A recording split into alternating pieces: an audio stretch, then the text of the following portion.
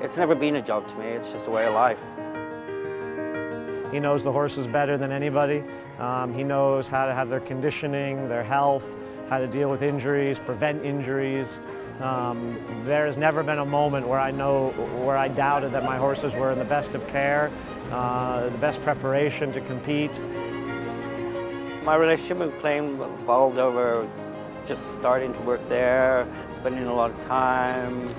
We started traveling everywhere together. It was more like brothers. We both kind of grew up together, and it's gone into a good partnership now. Most memorable moments of 2018 would probably be the WEG, the team gold, and individual fourth, and I'd say winning this award. There's been a lot of ups and some of the downs, and you just got to ride it through, and you can't doubt your program. You've just got to stay true to it, and luck plays a big part in this sport. I mean, there's been so many moments with so many great horses. I mean, just to be a part of their lives is a huge thing.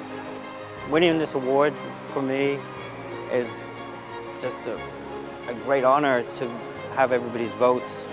I mean, it was a vote more than just being picked, so that was huge for me. It's great to see also how he, over the years, has become really a mentor to a million other grooms, as well as barn managers and riders. You know, you see a constant flow when we're at events of people coming to ask Lee, what do I do for this? How do I handle that?